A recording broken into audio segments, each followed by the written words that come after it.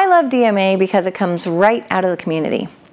It comes from people who care about media, who care about information, who care about making sure that stories are told that aren't usually told, whether it's music we don't normally hear on the radio, or it's news stories we don't normally hear, or it's people we don't normally see on a television screen.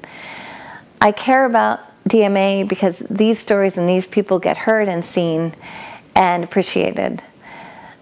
I think it's an important piece of our democracy, and as a nation of people who are thinking and curious and creative, to build our connections with each other and to strengthen our communities on a very local level. This year started with bad news on the national media scene, woeful tales about net neutrality and mega mergers between telecom giants.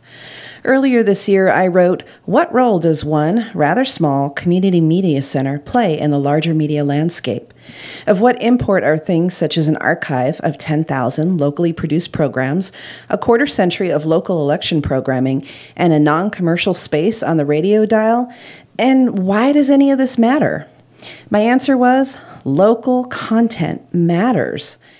Commercial media is often costly, doesn't invite participation, and represents a narrow spectrum of voices owned by a very few companies.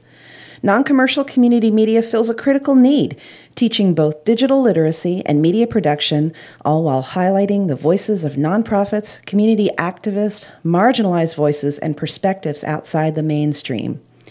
Davis Media Access, or DMA, fills this need in Yolo County, partnering with schools, local governments, community groups, and people like you. As DMA celebrated its 25th anniversary this year, and in September kicked off KDIRT's 10th anniversary year, we worked hard to demonstrate our value in this community. Throughout the year, DMA's staff and large volunteer base produced 2 cycles of local election coverage in June and November. We trained kids and youth in video production, stop-motion animation, and location-based recording. We trained community members in video production, post-production, social media, and radio broadcast. We helped highlight musicians from near and far, providing an audience for them and music for all of us. DMA was on the job to cover congressional town halls, local forums, and TEDx events, school sports and performing arts, civic gatherings, and so much more. I offer my heartfelt thanks to DMA's board, its staff and volunteers, its underwriters and supporters, and to the City of Davis, the Davis Joint Unified School District, and our many community partners. Here's to the year that was, and all those yet to come. Please enjoy this look back at 2014. Davis Media Access is a tremendous community resource.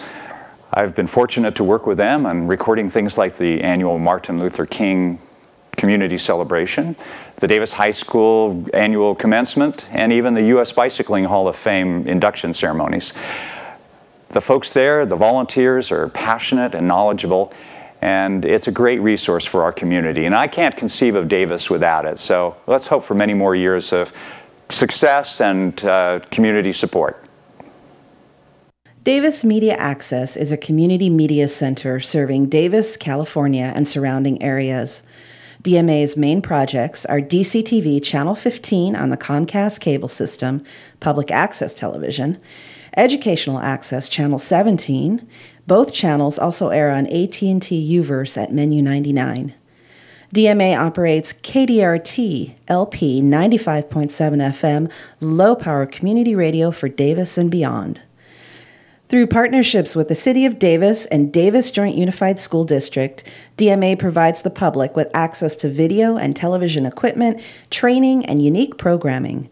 We round out our offerings with digital equipment and social media, topical workshops, several local programming archives, participation in open source projects, youth media projects, local studio productions, event coverage, and advocacy and information for broader media issues. Davis Media Access gave me an outlet to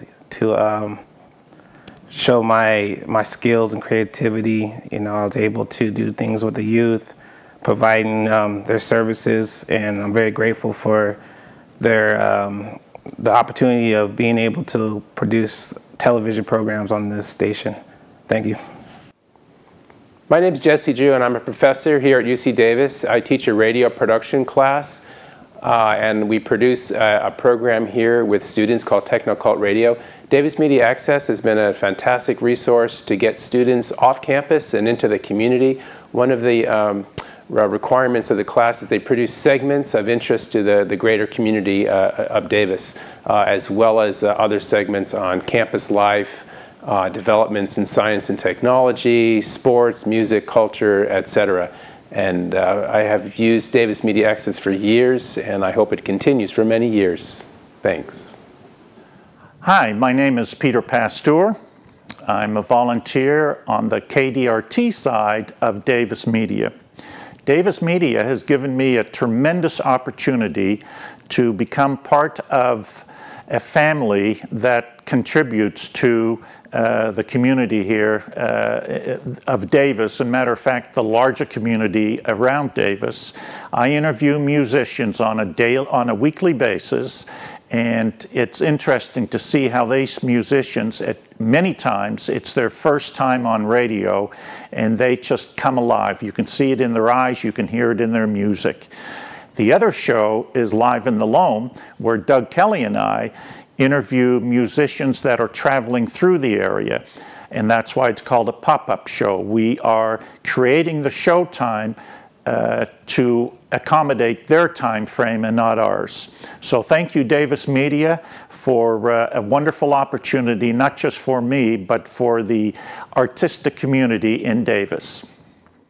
Davis Community Television, DCTV, is the heart of DMA and where it all started 25 years ago. As a public access channel, DCTV welcomes all members of the community to learn all aspects of hands-on video production, from planning to studio production to editing and distribution. Founded in 1988, DCTV has grown from a single public access channel to the media center it is today. DCTV airs non-commercial programming produced by local volunteers and sponsored programming produced elsewhere but sponsored by a community member. To provide regular training opportunities and a platform for exploring issues of local interest, DMA produces 4 episodes of In the Studio each month. These shows are managed by DMA staff, but crewed and sometimes produced by volunteers, who contributed over 450 hours of time to this effort in 2014. DMA also produces local election programming and events such as PSA Day, which highlights local nonprofits. As resources allow, DMA covers local events of note, from public meetings to lectures, forums, and celebrations. In 2014, we launched From the Vault to highlight some of the more than 10,000 locally produced programs in the DCTV archive. Hello, I'm Ruth Chambers, and I'm one of the many volunteer producers here at Davis Media Access. I started probably about 10 years ago. It was something to do, something I was interested in, and I started with Granny Muffin Reads. I was trying to deal with what can I be now that I'm an older person? Well, I could be a granny. So I was Granny of Granny Muffin Reads, and then after that I did Granny Muffin's Traveling Puppet Show, involving puppets, of course. And of course, it was a means of self-expression, a chance to share. I like sharing, and I like reading stories. And so we proceeded on to a show that I produced with Alex Silva Satter, and it was a seasonal literature show, like all the holidays, the different holidays of the year, and we did that. And then I started my radio show, the Chambers Street Theater, and that's on right now, so you can tune in. Then there's, well, I was very fortunate. I was invited to participate with Bryce Parker. So not only was I doing my things, but I got to be a participant in someone else's show. And his show is called The Rectangular Age, and I'm sure you can find it online with Davis Media Access. You can be a doer, you can be a viewer. We need viewers, and of course you can always be a doer and come on down. It's Davis Media Access. We'll see you. DMA is responsible for the day-to-day management of Educational Access Channel 17. In partnership with school district staff, DMA staff manages the production and promotion of Channel 17's schedule, its high school internship program, its website at djusd.davismedia.org, and related initiatives. In addition, we work with many DJUSD teachers and parent liaisons.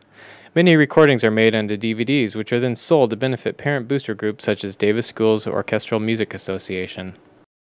DMA's internship is competitive and well utilized. Interns from Davis High, Da Vinci, and King High schools are trained in production, post-production, and digital file management, and with their help last year, we recorded programs such as volleyball and football games, Davis Community Idol, Everybody Dance Now, DHS Jazz Extravaganza, a tribute to Tony Fields, all high school graduations, and secondary orchestra and band performances. So when I graduated from college, I didn't really know what I was going to do, and I majored in communications, and I just kind of felt a little bit lost, and I think that's the case for a lot of college students. But I came back home to Davis, and suddenly I heard about Davis Media Access, and I actually hadn't heard of it before, even though I grew up in Davis, and I decided to check it out. So I contacted the station, and they just said, come on in and you'll learn the ropes, and just see if you like being here. So I was like, okay, sure. So I just came in, and everyone was extremely warm, extremely knowledgeable, and so, it was really odd. Like, I never did anything related to media specifically, but when I came in, I just kind of felt like this is the right place. From a scrappy station that struggled to get on the air, 10 years on KDRT has found an audience and, thanks to social media and online archives, an ever-expanding listener base. KDRT is proud of its role in facilitating critical audience development for independent musicians. In 2000, what was then the DCTV Board of Directors authorized our application for a low-power FM frequency. We launched the station on September 24, 2004, and KDRT, Where the Grassroots Grow, took root in our community. Originally located at 101.5 FM, the station is found today at 95.7 FM. DMA holds the license and provides organizational support for KDRT, though KDRT's day-to-day operations are the purview of the all-volunteer KDRT management team. Since launching, the station has diversified the community's media options. Davisites have a choice of media, varied training programs for different ages and abilities, and an opportunity to broadcast and receive local content via free radio. KDRT is nationally known for its leadership on low-power FM radio, and locally has become a bright light and center of alternative arts and culture in Davis. I'm Rocket, I'm 14 years old, and I'm the host of Rocket Radio at KDRT. I'm Penelope Drew, and I've been helping Rocket, my brother, do his radio show. I started this when I was 10, and one of my first shows was doing the interviews at the science fair in elementary school. And I did that a couple years afterwards, and it's been a great thing to do, and I've loved doing it always. And Penelope, anything? I started helping Rocket when I was 8. And Penelope's been on the show frequently since, and it's great to hear from her because she has a very keen eye from the elementary school perspective. And I'm in junior high. I go to Holmes Junior High School, and I really love doing this show. I think it's a great contribution to the community. And I think it's an excellent thing to do. You really don't see a lot of kids on the radio or hear a lot of kids on the radio. And I really wish you did. And so I'm really glad that I get to do this. And I think it's changed me. I think it's made me a very open person. And I really love doing it. I think it makes me like talking and like sharing and like being around people. I think it's definitely motivated me to be involved with some theater things. I was in school production in 7th grade, and I'm going to be in production in 9th grade, and I've been involved with Acme, the local theater company, and I think that this has definitely helped with that too. I also think this has been a great experience. So we love doing it, and we hope to continue doing it for a lot longer.